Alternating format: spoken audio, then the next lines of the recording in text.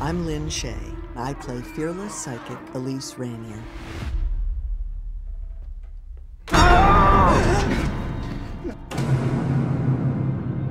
Allow me to get you up to speed on our story.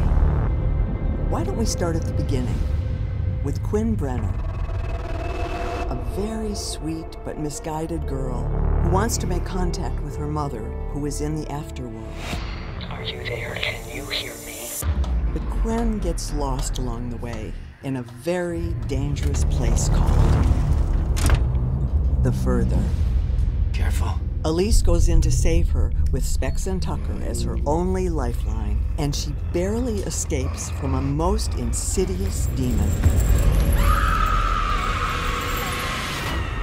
This leads us to Elise's origin story. This house was my family's house. In this chapter, Elise is now forced to fight off evil in her very own home. Elise, there's someone right in front of you. There's nothing.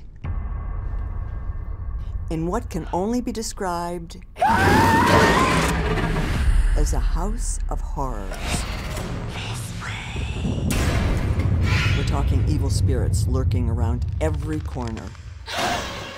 Which brings us to the Lambert family saga.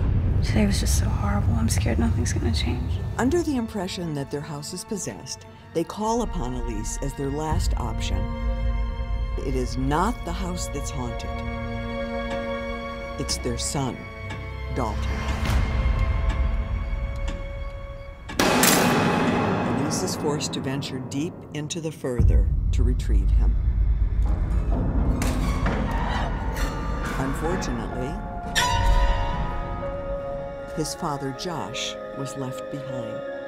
Working together, the Spectral Sightings team once again fight off a powerful demon to save the elder Lambert. You want to take somebody? Take me!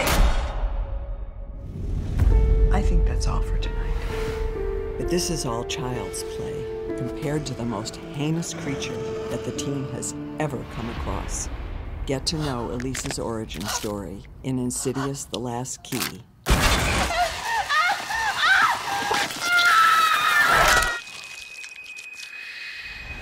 And see what everyone is screaming about. See Insidious: The Last Key in theaters now.